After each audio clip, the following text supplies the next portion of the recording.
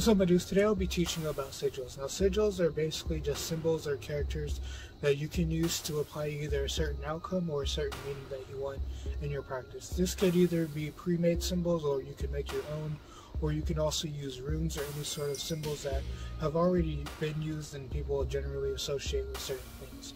Now, sigils are very easy to use and can be used in any sort of practice, regardless of your experience level or whatever you're doing. Sigils are pretty good to use regardless of your practice. If you'd like to know anything else about witchcraft or witchcraft related content, just subscribe to my channel and have a good day, not life. Enjoy yourself and be happy.